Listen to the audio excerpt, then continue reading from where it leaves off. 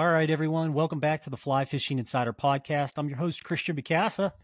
This week, we've got John Childress on the line. John is a friend of mine. Actually, we met through LinkedIn years ago, collaborating on fly fishing. We had some questions for each other and ended up becoming good friends and actually wrote a book together called Fly Fishing for Leadership. So you should certainly check that out. And I'll let John maybe explain a little bit more on that. However, John is from the UK. He's out of the London proper area. You originally started as a marine biologist, graduated from Harvard University. You got into business consulting. But on top of all of that, from a professional aspect, you've been a core angler for a long time. In fact, I've heard of some of your amazing trips to Jurassic Park, the jungle, to other areas in the United States, overseas, etc. So you're just a plethora of information when it comes to fly fishing, and I've always loved that and respected that of you. But I think today, what I would really like to do is dive into your most recent trip, which was down into South America. It was Amazon jungle fishing, which is ultra unique. If you haven't been to the Amazon, I highly recommend making that a trip in your lifetime. I plan on making a trip in my lifetime. It is a floodplain, which people most don't understand. And that's how the fish feed on that. So we'll have John talk to us a little bit about that and what he's done down there. And then the last bit of the show today, we're going to dive into John's tip. And that's a really cool one for us. It's all about travel rods, and it's often a misunderstood space. And it's a space that is, it goes both ways, I would say, right, John? Some people really love it. Some people really hate it. So it's a great subject for us to touch on and get some information on. So, John, thanks so much for joining the show. I'd love for you to kick us off today with a little bit about some of the books that you've recently created and have in the past. And then tell us a little bit about, I know you're putting together a program for fly fishing as well that's up in Bristol Bay. Absolutely, Christian. And thank you for the opportunity. Excuse me, I got a frog in my throat. It's great to be on this podcast. I've heard several of your podcasts and been inspired. So it's good to, hopefully we can do the same. Yeah, about for sure. My background. I started out as a marine biologist, and then somehow I got seduced to the dark side of business. And I founded a consulting firm. And actually, it was interesting. When you look at marine biology or anything in the biological world, everything's connected. It's an ecosystem. Mm-hmm. Yep. And when you start looking at a business, it really is an ecosystem as well. And so I worked in the space of senior management leadership. How does the leadership team impact the entire organization? Wound up writing 3 or 4 books about that. And then my passion for fly fishing started really kicking in. And you and I collaborated on a book called Fly Fishing for Leadership, which is basically how the principles of fly fishing and the principles of leadership just match almost perfectly. And I think we interviewed something like 75 guides, lodge owners, people in the fly fishing industry, personalities. Like I got to meet Jack Hemingway, which was Ernest Hemingway's son, on a fishing trip. And he taught me a lot about courage. Leaders have to have courage. I think in fly fishing, you have to have that optimistic courage as well. Yeah, exactly. So we did a lot of executives too that were executives in businesses that fly fished, and that was really cool. We talked to a number of those, and it's remarkable. When we started our conversation, tell me what fly fishing's taught you about leadership. They would pause for a minute, scratch their head, and say, I never thought about it, but. And then came these great analogies on slowing down your cast, slowing down your decision making so you can make better decisions. The foundation, problem solving. The foundation of fly fishing is the cast. The foundation of fly fishing is people skills. And they just went on. And the guides really got it going about what it takes to lead in terms of helping the client rather than take over. and do what they want to do, really listening to the client's needs, Mm-hmm. and then leading them to have that full experience. So it was great. I mean, I think we got a good book out of it. Yeah, I think so too. What I've always liked about it was when we started marketing the book, people would say, "Well, I'm not a fly fisherman." And I would go, "But have you fished in your life?" And they would say, I have. And I said, "Well, here, read this story or try that." And they'd be like, "Oh, I just never thought of it that way. This is really cool. I really enjoyed it. I don't know anything about fly fishing, but I know I know fishing, right?" Yep. And it had an attraction for people, so it was kind of cool. But you've done quite a few other books. You've also continued in your career with some leadership programs. Tell us a little bit about those two things as well. Well, I think, as I said in the beginning, Christian, if you look at a business as an ecosystem, then everything is connected. So if you don't like what's happening down on the shop floor, you got to look backwards and look up the chain of connections. And so we started working with senior management teams. And I remember in 1980, a year after the 3 Mile Island nuclear accident, I was asked to come in and help the senior management team build a safety culture. And I don't know anything about nuclear power. Right. But what I did know is that if you look at that ecosystem inside that nuclear plant, there's a lot of connections that were broken. And mainly it was on the communication, trust, and respect levels. The nuclear engineers who were PhDs didn't respect the engineers who were just monkey wrenchers. And there was just a lot of lack of communication that opened the floodgates for some very poor decisions that led to an accident. Yeah, yeah. And so what I'm most proud of is that after we spent a couple of years there helping them build a safety culture, which is openness, speak up, all those kinds of issues that work well, no matter where you are. They ran the safest nuclear plant for 24 years before it was finally decommissioned. Yeah. So I think there's value in working with leadership and helping them understand that organizations are shadows of their leaders. Yeah, it's a cool story. And that 3 Mile Island story, gosh, if you haven't even just read some articles around that, it's really unique. It's how it all occurred and came down through. It's definitely worth a read. And I'll give you a tidbit of information here too, John. So I was talking to my mother the other day. She's 80 years old, and she said to Ripe me, old age. What are you doing? What are you doing here and there?" And I saw I'm meeting with the guy, I wrote that book with, Mom. Is this, remember John? "Oh, yeah. And I says, he was involved in the 3 Mile Island thing in consulting." She goes, "Oh, no way. He probably knows Rick." And I said, "What?"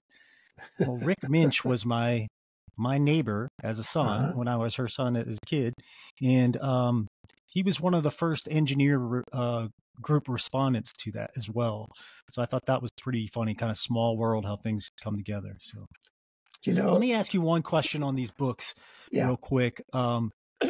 Where did your love for writing come? I mean, most people don't get up and write 4 or 5 books in their lifetime, but you have. And where did that come from? I've written 9, actually. 9. Wow. I think my mother was an English teacher, number one, and she would always tell us stories about great leaders, great writers, great things. So I think it just sort of got to me that stories are powerful. Yeah. We remember stories. We don't remember facts, but we do remember stories that made us feel. And I think that's what great writers do. And the trick to that is how do you bring that into a business book? Well, you tell examples and you tell the human story behind the business story. Yeah, and fly fishing is so much like that, right? Every time you go out, you come back with micro stories. You have that story of the cast that you made, the story that the catch that you made, the story that the stumble you made on the way in, or the how you lost that had your parking spot, or how the monster, right? Fish. Right, exactly. But it's a long sign for all of us, right? That story is so powerful. So, Well, passing it on to your friends and whatnot is really important. I think that there's a part of our book in which one of the issues we talk about is there are probably several hundred books on golf, and there's several thousand books on fly fishing. It's just Right. It's just more of a thoughtful person's pursuit. And you can learn so much if you just slow down and think about what's going on around you, what's going on under the surface is how you fish, and what's going on with your buddies that you fish with.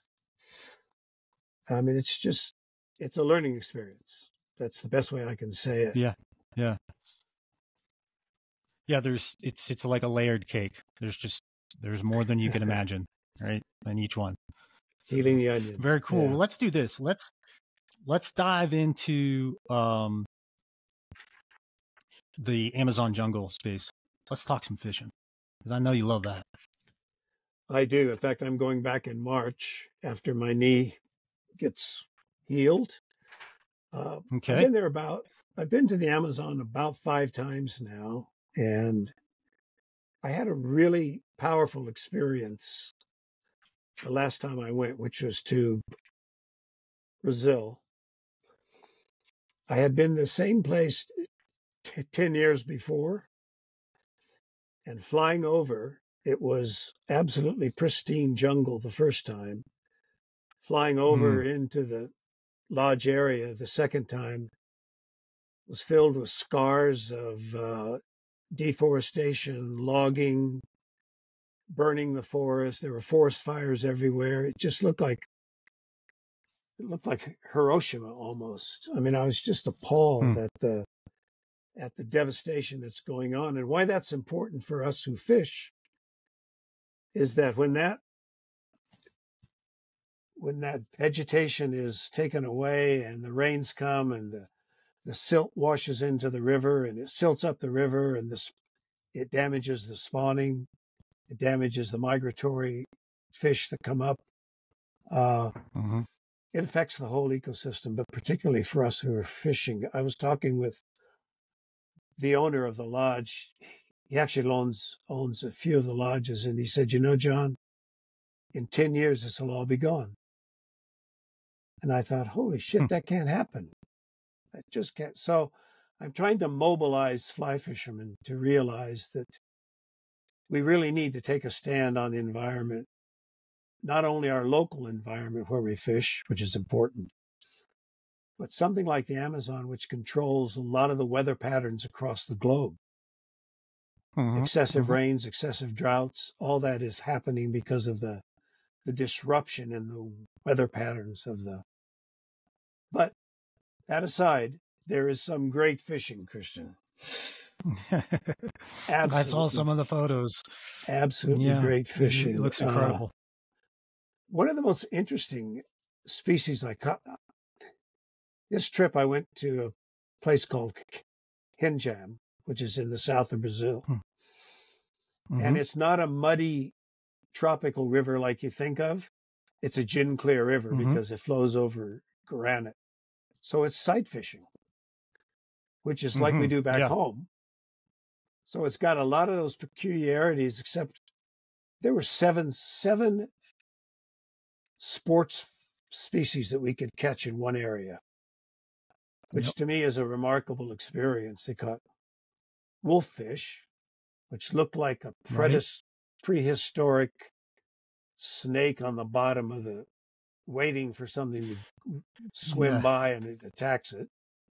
And they're huge. They're and like they a jump. hyper looking aggressive catfish. Almost. They're amazing.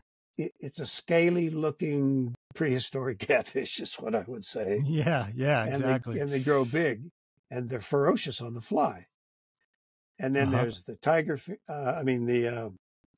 the golden dorado and peacock bass and pacu, which is a huge, big round fish, which is a cousin of the piranha. What's interesting about the pacu is they eat fruit and flowers. So they're not necessarily a predatory fish in that sense. So you cast a fly that looks like a piece of fruit, a cherry, Yeah, like a berry, right? If I like remember, it's like like a a big red berry that would berry. fall down from a tree, Mm-hmm. Yeah. and it has to plop. So you got to get your cast so it plops, so that it stimulates them, so they come up to the surface and grab it. That's And is just your cast, is it a high, do you stop at a higher angle to kind of get that to shoot down into the water? Is that what you're doing? Yeah, you kind of stop it and allow it to just drop. Okay. Yep. And you've got to get that. It's not a speedy cast where you're trying to get a long cast. It's one of those Mm-hmm. looping up casts, which is hard for me. Yeah. The Yeah. hardest It's a part specific about this, technique. yeah, the hardest part about this fishing for 7 different species is you got to learn new techniques every time. It's either Mm-hmm. streamers, it's top waters, it's midwater. And the lines are what they call a jungle taper, in which they've designed it so Mm-hmm. that you can throw some pretty heavy big flies. You know, you're casting 800 times a day and you want that line to be Right. easily get out there. Uh, So real heavyweight forward. Is that it's the a difference that you're it's a seeing? short heavyweight forward, Mm-hmm. and it's a hot weather line, so it won't melt in the heat or disfigure in the heat. So Mm-hmm. there's a lot of technicalities, and you use a bite wire on the end, Yep. which is usually about a 30 to 40 pound bite wire, about 18 inches. Mm-hmm. And then you've got a 40 to 60 pound leader section, Okay. because these are strong fish and Yep. they got lots of teeth. And they have lots of obstacles in the water too to get you tangled up in and rubbed on and whatnot, other In things. certain areas, there's a lot of structure. Yeah. Yeah. And you wind up, honestly, you land 1 in 5. And I'd say that's a good day. Okay. So it's not like they're easy fishing. They're strong, they're powerful. Once they take it, they'll yank it right out. So you have to do a strip Yeah. set. It's all in a strip set, Yep. like a tarpon or a When bonefish. yeah, like saltwater fishing, really. I mean, in a Exactly, lot of ways. exactly. Except it's saltwater sight fishing. Right, right, right. Now, when you're fishing like that and you go out, John, are you typically heading out with one species in mind? Or are you the kind of fishing you were doing? Was it more of, okay, we're going to load up these 2 or 3 rod types because we're going to be ready for anything, and then what we see was what we're going to get. You're pretty much ready for anything. The guides are really good. The guides, you go out with a fishing buddy. You got one guide and you got 2 native boatmen who are absolutely incredible in terms of Hmm. their knowledge of the river, their knowledge of the fauna, the wildlife. And they've got Okay. these bows that they make, and that's their livelihood. They shoot fish in the water. And I tried, and Oh yeah, I've I seen couldn't that a even little pull the bit. thing Yeah, back, yeah, yeah. I've and they never seen them miss. do that. Yeah, They never yeah. miss. And there's a whole school of these, what they call sabalo, which is the sort of a perch-like fish that the golden dorado feed on. And they're milling Hmm. around, and these young boys with their bows, they hit one every time. I mean, I was so impressed. But that's the difference between you and I going to a place like this and those people growing up there. Yeah. You know, it Right. is in their psyche. They're part of the ecosystem. Right. We're a visitor to the ecosystem. They're a part of the ecosystem, which I think as an angler, we need to respect that. We need to respect that we're visitors. Hmm. You know, we're a little bit outside the ecosystem, whereas these guys are just, they're a part of it. It's fabulous.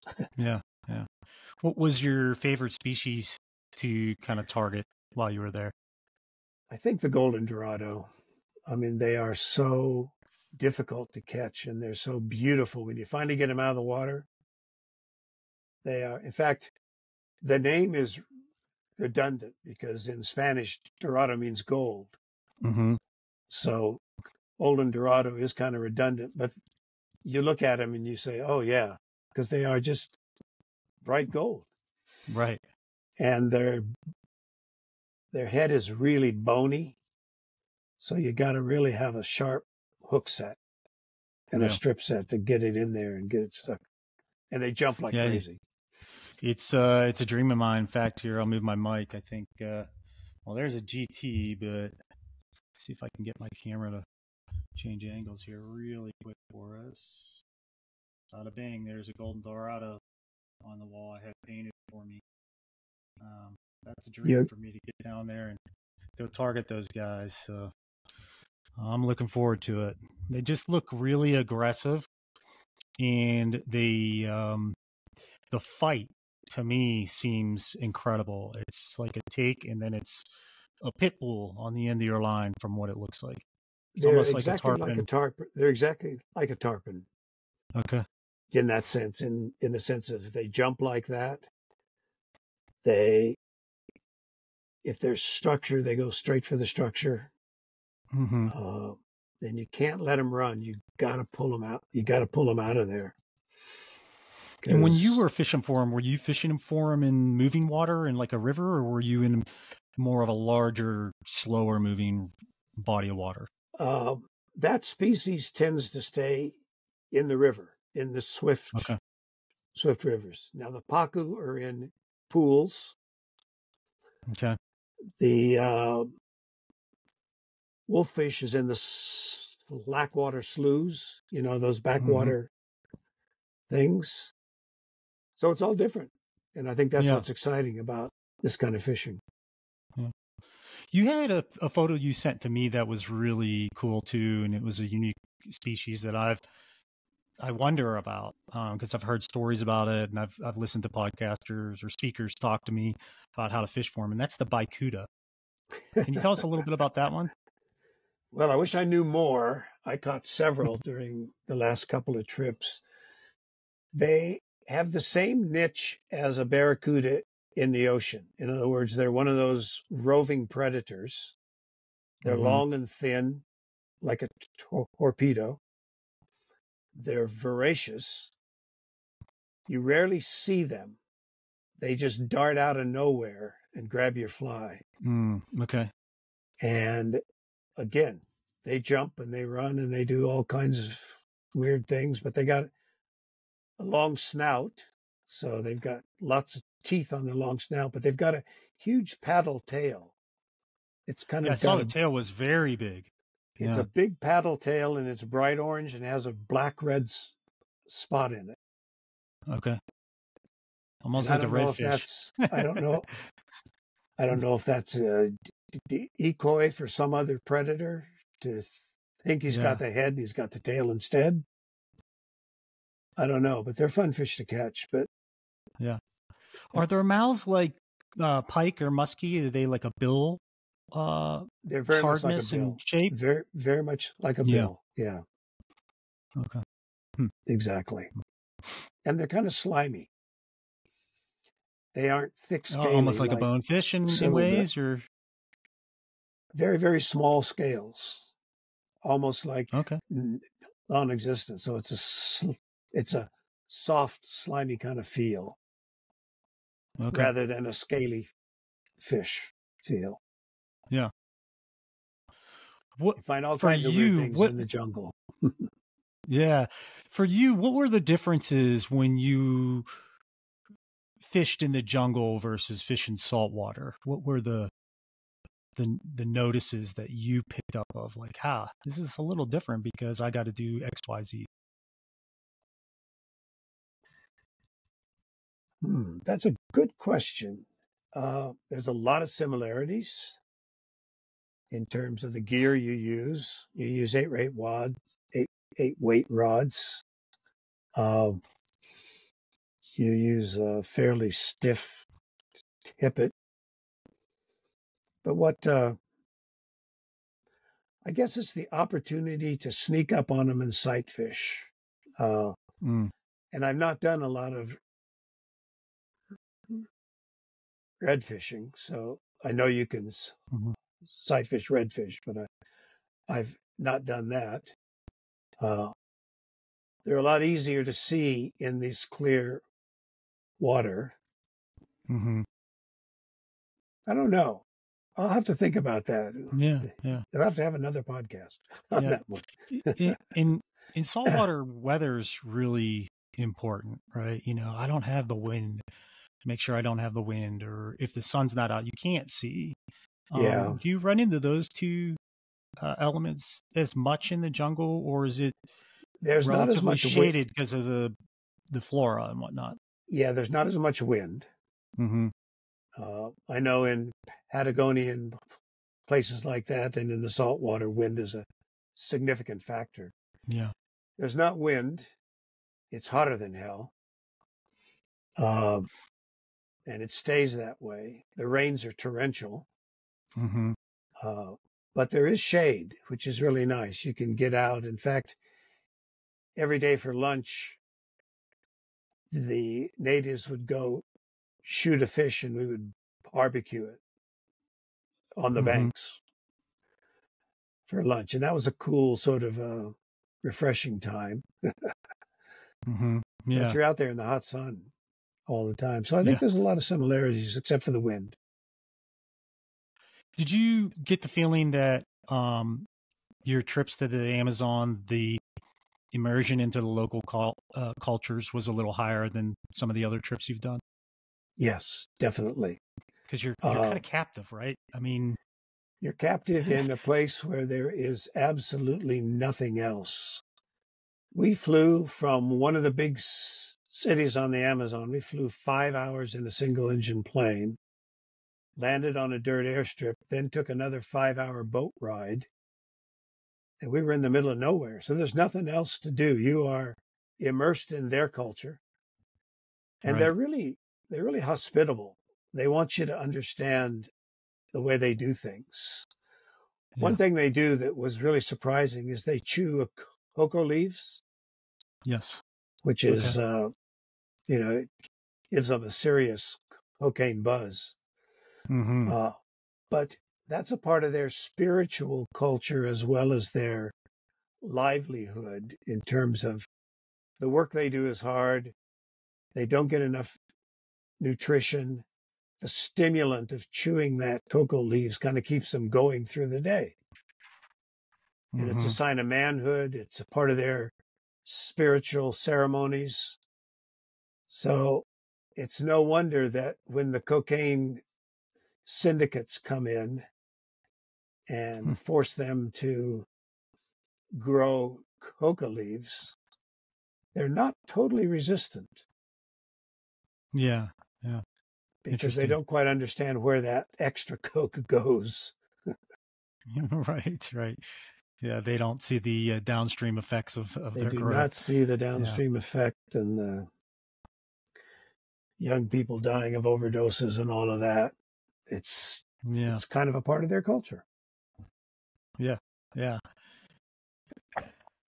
Well, being able to, like you said, grow up in it, in a part of a culture, it's equivalent to like having a pocket knife, right? As a kid here in the States, you get to a certain age, you get your pocket knife, you learn things about it, you use it in certain circumstances, you don't use it in other circumstances, and you cherish it in some ways. I think we're showing our age. Yeah. It's a little bit sure like that. Every kid gets a pocket knife anymore. They get an iPhone, but they don't necessarily get a pocket knife. Right. Yeah. Good point. Well, let's do this. Let's talk about your tip and wrap up the show here on this travel rod scenario. So you've done quite a few, or quite a bit of traveling, and you've I think found a liking for travel rods, whereas some people maybe don't understand exactly what that means, or have grown against them because they feel, the other scenario is what I really need. So give us a little background there. Well, it's interesting. I talk to anglers about fly rods, and they say, "Oh yeah, fly rods are good for 3-4 weight trout rods." And I say, "Well, what about the other advantages of actual travel with a 6 or 7 piece 8 weight rod?" Because what I'm finding is that if you go travel internationally, they hardly ever let you carry your rods on. You got to check it. And so you've got a clothes bag with your boots and your waders and whatever else, your kit. But that's usually not big enough to house a 4-piece, 9-10 foot rod. So you got to buy a second bag, which is usually $100 to $150 each way. Yep. Why not use a travel rod where it all fits in one? And the standard line is, yeah, but they're fragile. They always break at the joints. And so I'm kind of on a crusade that, hey, I think we ought to challenge that, because I've been fishing for the last couple of years. All those big, toothy, strong Amazon fish I caught them all on a travel rod. 8 weight, either an Orvis or a Winchwood or Shakespeare. The problem is not many manufacturers are making them. Very few manufacturers are making a travel rod anymore.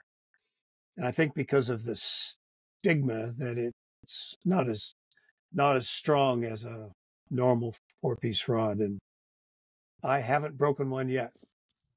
And I've caught a lot of big fish on it. So I kind of like to encourage people to rethink that, because number one, it'll save them money. It'll save them space when they pack. They're easy to carry in a boat because they're a lot smaller. You can break them down very easily. They're really nice to hike with too in that scenario. That absolutely. you put I them in don't their do a case, lot of throw them hiking, on their but I bag. know you guys do, so that's a real plus. They are easy to hike with. Standing out on the top of your bag and hanging up on everything. Hanging up on trees and everything. Yeah. So I guess I'm about to write an article on travel rods and why I think the industry ought to rethink making them, because I think it would be a great set of tools for the traveling angler, especially, who goes to places because most international carriers won't let you carry your rod on. So you got to face that, and the extra cost and the lost luggage possibility as well. Yeah, and I'm seeing more and more flights where you'll show up and you'll have a rod tube strapped to your bag or something, and they'll say, "Oh, well, you're only allowed to have so many items," and that's actually 2 items. Exactly. I've gotten or it's twice now. Too long. You need to check one of those. Exactly. Yeah. Exactly. Some places they don't say anything. I've gone down to Mexico or Belize, and it's just throw your tube up in the thing. It doesn't take any space, no problem. But you never know. But I've definitely had the others, and you don't want to be without it, right? It's terrifying when someone says, "No, you need to check that bag or the rod, one or the other," and you're like, "Oh gosh, what do I do?" Oh God, I know it. The only thing about travel rods, which I'd like the industry to sort of think about, is most of them are a sort of a medium action. And if you're going into the larger fish, I think a stiffer action rod is probably going to be more useful for you for getting those flies out there across the river. I'm fighting wind and everything. So I think they need to think about, how do we make a travel rod that's a little bit stiffer and not just a medium action. Yeah. I'm going up to Alaska in July for big rainbows and all of the other salmon species up there. And I'm going to take my travel rod and I'm going to give it a real shot. Yeah. So Are you going to be in Bristol Bay for that? we're going to be in Bristol Bay. We have a course coming up, which I'd like to mention if I can. Sure. Yeah, go ahead. We're going to be at the Kulik Lodge, which is one of the first fly-out lodges in Bristol Bay. It's absolutely beautiful lodge. We're going to be there July 2nd through the 6th, 2024. And it's a combination of a leadership executive retreat and fly fishing. So again, we're going to use the principles of You're in My Book as we make discussions on what we've learned from the river, what we've learned from business, what are the challenges facing business leaders these days. So we hope to have 8 to 10 people, and they can be from all walks of life. They can be profit, nonprofit executives, business people, anyone in a leadership responsibility who wants to deepen their understanding of their own leadership skills and have some of the best fly fishing in the world. Yeah. For a few days. So, and they can find out about that at flyersleadership.org. Okay. And I can send you that. Okay, great. We'll definitely share that in the notes and whatnot for people if they want to try to attend. That'd be fantastic. Well, John, it's been great having you on the show. Well, it's nice to get reconnected, Christian. It's been a while since we collaborated, and I always enjoyed our conversations. They kind of go in lots of good ways. Yeah. There's always something to talk about, and I think that's both of our parallel alignments to business and fishing, right? Yep. We can bounce back and forth fluently. So again, thanks so much for being on the show, John. Taught us a lot about the Amazon. It's really neat to hear, especially I think your stories of how it's changed. It's concerning in a lot of ways, but it's also rewarding in that we can get that knowledge and really kind of see how that could affect us in the future. So I've got a new appreciate book. that perspective for sure. I just want to mention one thing. I got a book coming out about the Amazon, about deforestation, and it'll be out in November. And believe it or not, it's called Desperate Measures, which I think is appropriate for what the Amazon is facing. And it's written through the eyes of a fly fisherman, so it might be of interest to your audience as well. Okay, fantastic. We'll get that in the show notes too, and go from there. Again, John, thanks so much for joining us. We'll see you guys next week. Enjoy the notes. Let us know what we can do to get better, and we'll go from there. Take care.